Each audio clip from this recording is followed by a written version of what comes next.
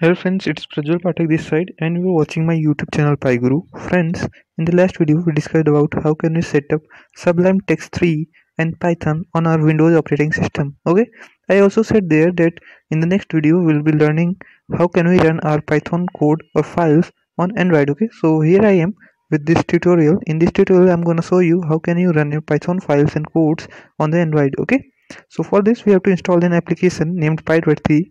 So to install it, simply open your Play Store, okay, and search here pydroid 3. See my the recent search, that is pydroid 3.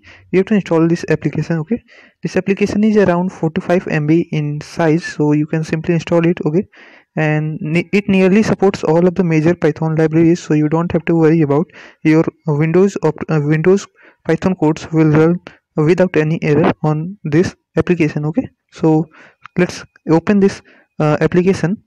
Here I have kept my pydroid 3. Okay, so when you will first open it, several files will install, so let's get them installed. Okay, so these are the files that will be installing when you will first open pydroid 3. Okay, and let's get them installed and we'll moving further. Okay,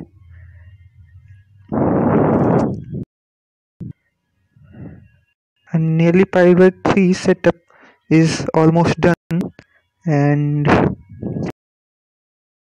let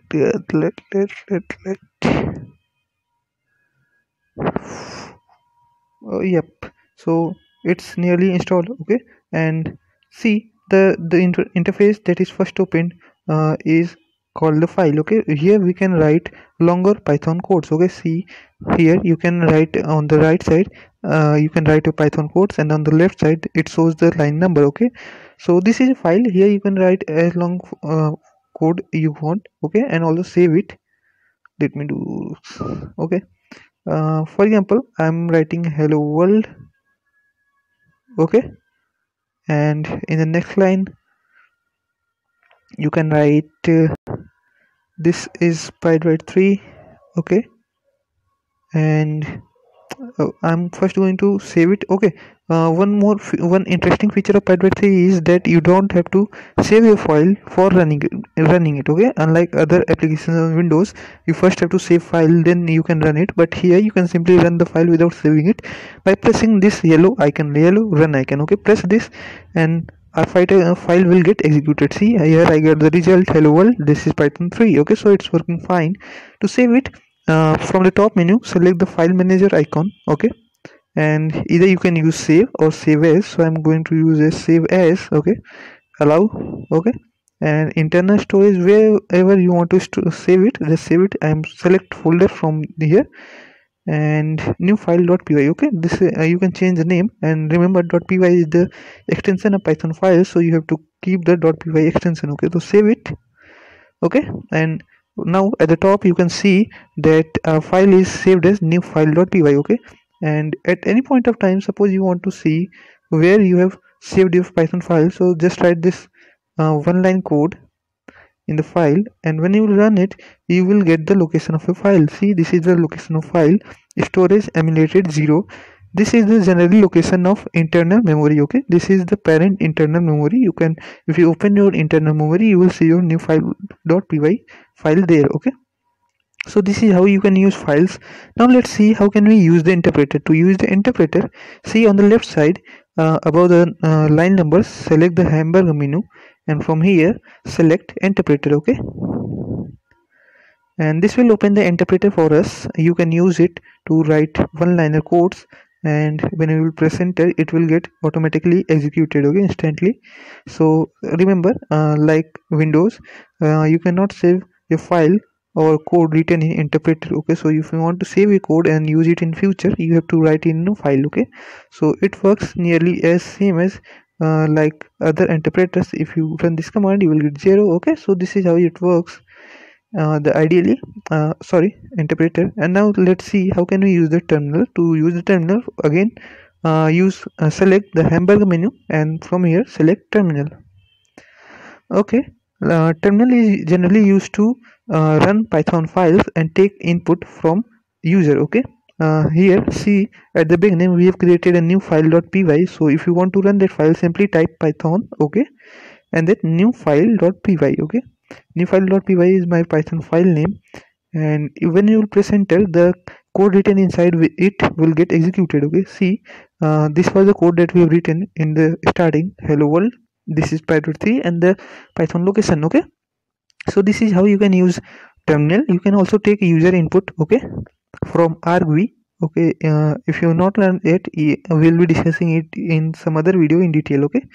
So this is how you can use terminal. Now let's see how can we use the pip, okay. Using pip is actually very easy. In the case of pydroid 3, simply select this hamburger menu, and from here select pip, okay. And here are several options that by which you can install your modules or libraries. From the top, search libraries. They see pydroid 3 already comes with some pre-installed libraries like Android, Asteroid, or Ustream. These are several libraries that are pre-installed, so you don't have to install them, okay. And you can search libraries here, okay. And if you want to install any library, simply you can install it by here typing library name, okay. For example, suppose I want to install a library called request, so I will simply type requests, okay. And when you press install, request will get installed on our system, okay. Using pre-built, okay, let it get installed. See, it's first installing the wheel, okay. Wheel is the package from where Python libraries are installed, okay. So okay, so we have successfully installed requests, okay.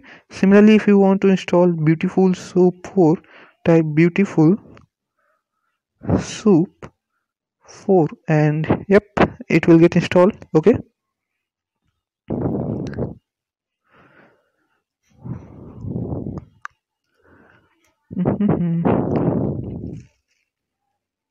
Yep, we have successfully installed beautiful soup 4. And if you there are several quick install libraries available here like TensorFlow, OpenCV, Python. These are available in premium pydroid 3. So if you want to use them, you can buy it, okay.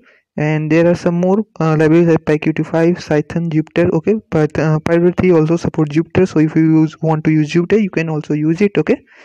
Matplotlib, NumPy, Pandas, and nearly Pillow, okay. So most of the libraries work here fine, okay. So you can use them if you want, okay. So this is how you can use pip.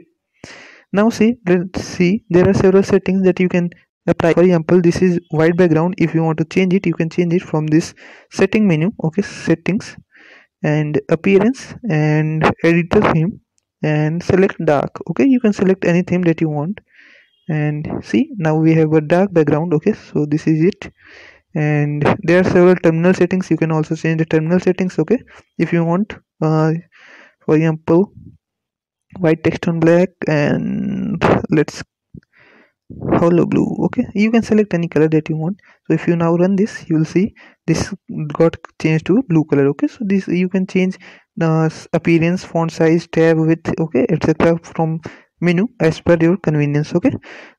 Similarly, if you want to import any file, like we have recently installed request, so if you want to use request, simply type import request, okay. And let me run a code. R equals requests dot get, okay. And let me write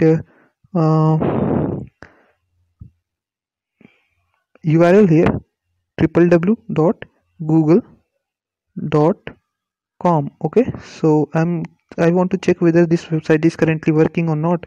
So if I type printr, simply run printr, and you will see if I get status code at 200, it means everything is working fine. See, response is 200. So we have request library that we have installed recently from the pip is currently working fine, okay. So this is how you can use most of the features available in Python by pydroid 3. So this is a quite good application, okay.